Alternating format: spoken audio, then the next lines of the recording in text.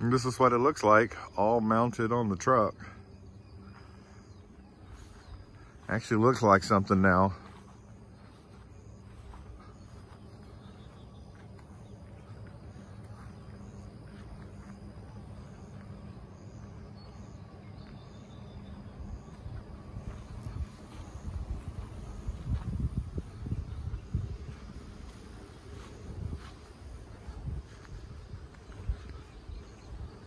And that's the doorway. I think I'm gonna need a set of steps to get in and out. What do y'all think?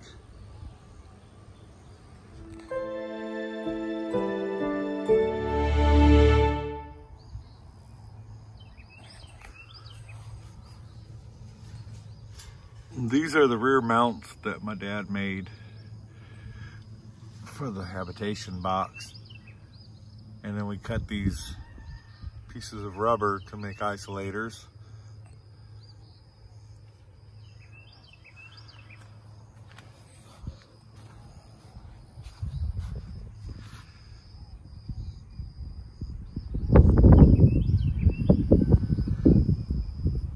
Got them on the left and the right side.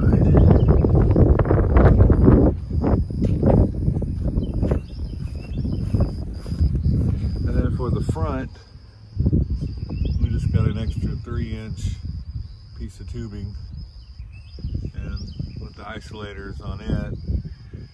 And it just mounts directly to the frame as well.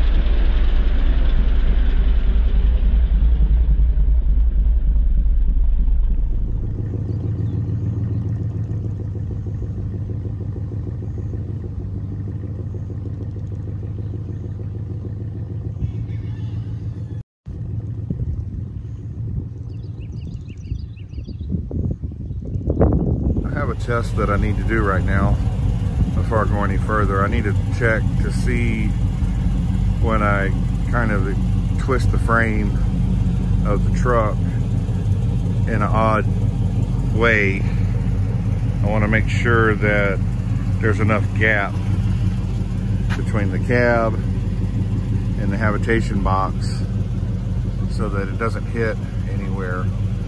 And this test is gonna be more extreme than anything I plan on putting this truck through. I'm not gonna be rock crawling in it or anything. So I'm gonna go ahead and get this test set up. What I've done is I'm gonna put the right front wheel up on a ramp. Come over here. And I'm gonna put the left rear wheel up on a ramp. And that should twist it good enough so I can see what my clearances are going to be with the frame flexed.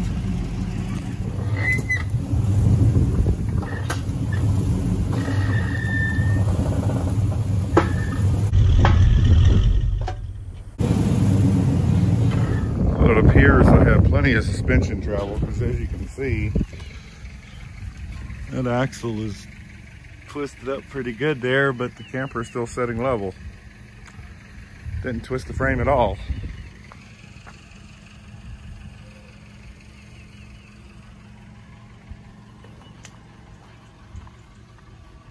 But even with that wheel all the way up like that, I still have plenty of clearance between the bottom of the box and the wheel. Yeah.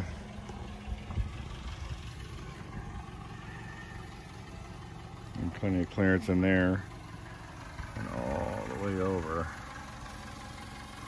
I didn't really twist my frame like I wanted to though.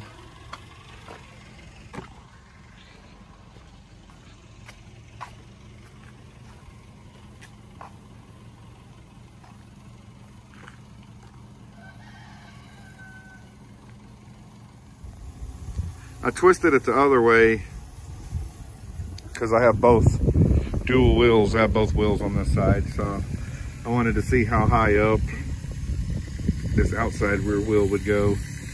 And it's plenty of clearance. I got 3 fingers of clearance there, so that's plenty of clearance.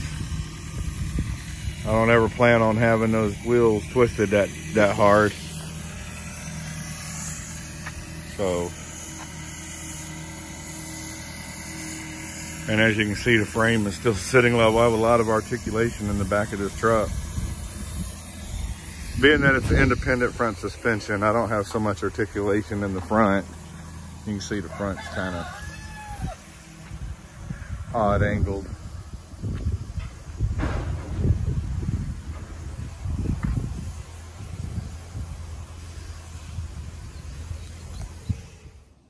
The sun's going down.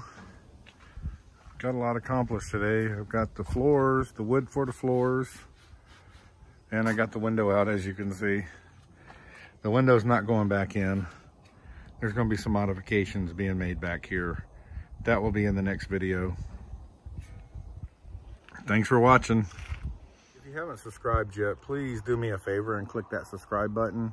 It helps me out a lot. I'm a new channel and I'm got a lot of good things going on here, so just click that subscribe button.